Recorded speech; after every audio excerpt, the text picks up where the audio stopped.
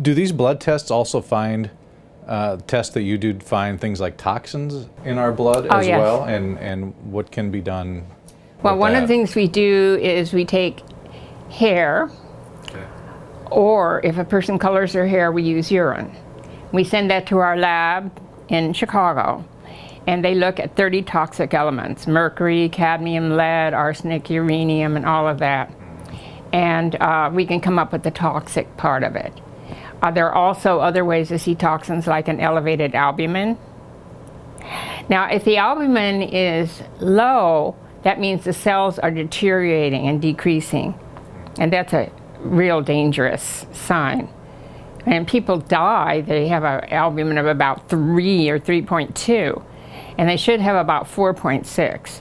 So the albumin gives a little clue about the breakdown of the cells.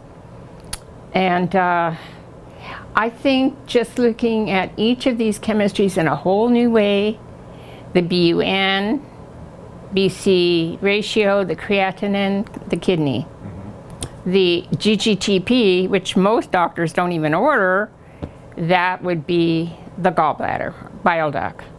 I should have brought my book so I could show it. But my book has all this stuff in it in great detail.